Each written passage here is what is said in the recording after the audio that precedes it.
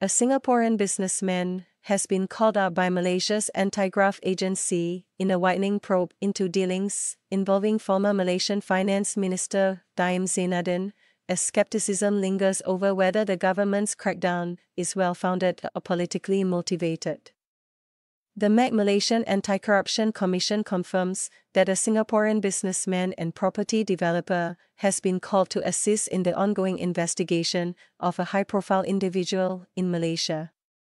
Datuk Daim Zainuddin, director of MAC's Anti-Money Laundering Division, told the Straits Times, when asked about reports of Datuk Seri Akbar Khan being called up as part of investigations. The businessman has also been ordered to declare his assets and the financial holdings of his family. I can confirm that more people are expected to be called for questioning in the near future in relation to this investigation, he said. While he did not reveal the identity of the person called up, ST's sources confirmed that Mr. Khan, who is executive chairman of Kuala Lumpur-based BRDB Developments, is being investigated by MAC. The probe involving Mr. Khan was first reported by CNA.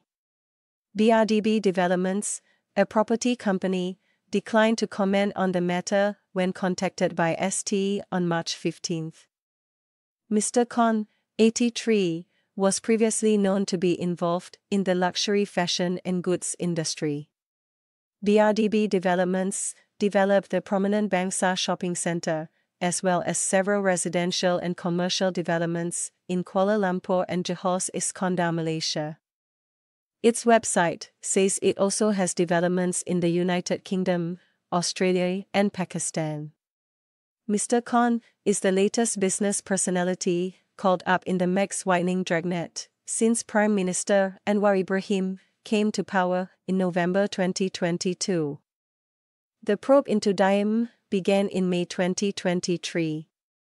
The anti-graft agency said it launched its investigations into the former finance minister based on information from the Pandora Papers.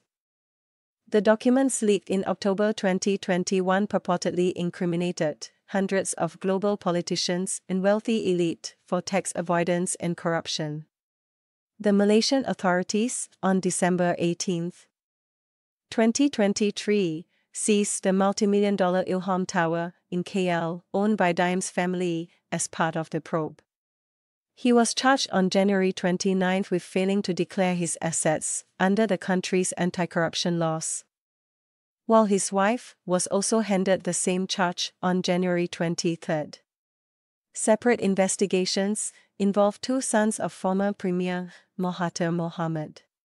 While Datuk Seri Anwar said the probes showcase his corruption battle against prominent people, critics have questioned whether the cases, which took place more than 2 decades ago, involve a personal vendetta. Daim is an ally of Tan Dr. Mahathir, and they have been critical of the Anwar administration. Critics have also noted how allies in Mr. Anwar's ruling coalition, such as Deputy Prime Minister Zahid Hamidi, have had their corruption cases set aside, and former Premier Najib Razak had his jail sentence reduced. Meanwhile, Mr. Anwar's government is chasing his political enemies for alleged corruption offences, such as former Premier Muhyiddin Yassin and his son-in-law, and opposition chief Hamza Zainuddin. Asian Studies Professor James Chin from the University of Tasmania said, "I think, in general, Malaysians are very happy that the day has come for the reckoning of people like Daim and other billionaires who were created during Mahathir's time." But he pointed out that some may feel there is hypocrisy involved, with Datuk Seri Zahid having 47 charges of graft dropped in September 2023. Political scientist Esmail Tayyab of University Sains Malaysia said UMNO leaders being treated with undeserved leniency certainly puts a mark on the administration's anti-graft efforts. However, he said the MAC's actions should not be perceived as selective prosecution and vindictive politics. It's good that the administration is taking action on big, well-connected names, like Daim and Mahita's sons, he told St.